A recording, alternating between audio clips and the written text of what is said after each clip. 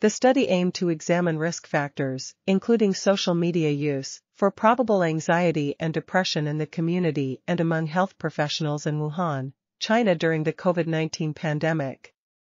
The survey was conducted via WeChat and included 1577 community-based adults and 214 health professionals.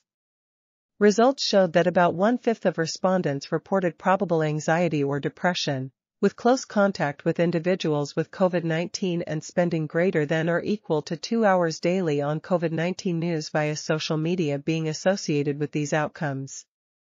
Social support was found to be a protective factor against probable anxiety and depression in both health professionals and community-based adults.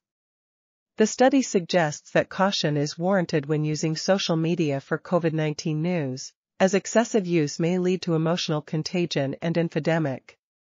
Online platforms may be useful for monitoring the toll of the pandemic on mental health. This article was authored by N.I., Michael Y., Yang, Lin, Leung, Candi MC, and others. We are RTCLTV, links in the description below.